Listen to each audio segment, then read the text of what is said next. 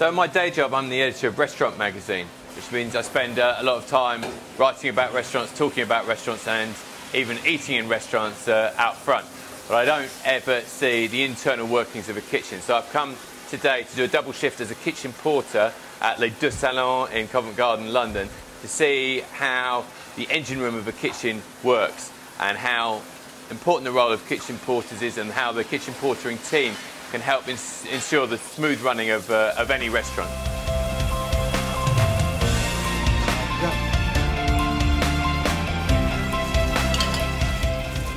So the reason I've done this today is to try and get a better sense of the role of kitchen porters in kitchens. They're, if you like, the unsung heroes, the guys that do a lot of the graft and support the chefs, but they don't get much attention.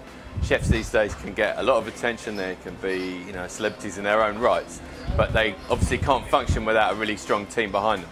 So we're trying to emphasise the role of the kitchen porter, put a little bit of a spotlight onto it, and also look at how people treat their kitchen porters, and how, if you create a great team of kitchen porters, that can really help the smooth running of any kitchen.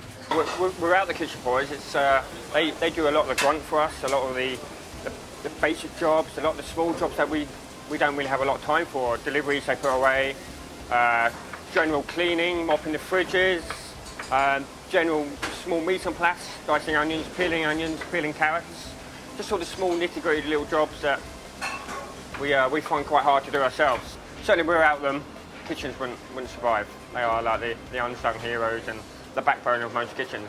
I've been experiencing a whole range of things that the kitchen porters do, and that includes obviously the classic role of pot washing, but also some cleaning, and in the veg prep room a whole bunch of vegetable preparation. And it's interesting to see that it's quite skilled. They're very skilled at their chopping and their peeling. They can do it very quickly. Thank you. So I've been slowing them down a bit today, but hopefully they'll still get it out in time for service. And it's really intense. You're doing it all day. From 8 o'clock in the morning, it's go, go, go. No breaks at all.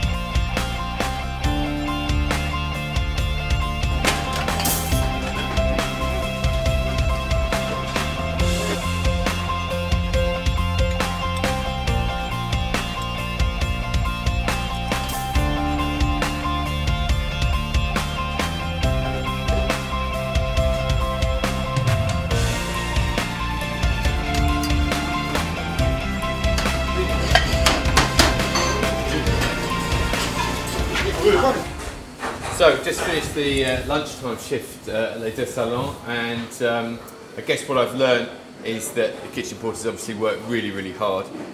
It's something pretty obvious to anyone that's had any dealings with a professional kitchen. But it's also the level of responsibility and the skill involved in doing all the prep work and keeping everything clean and running smoothly, and how important that is to the smooth running of a kitchen as a whole. Very much about communication, both between themselves and their kind of team spirit, and with the chefing team. It's pretty integrated. If you get a good team and a good spirit, that can make a huge difference, I think, in the smooth running of a busy restaurant like this.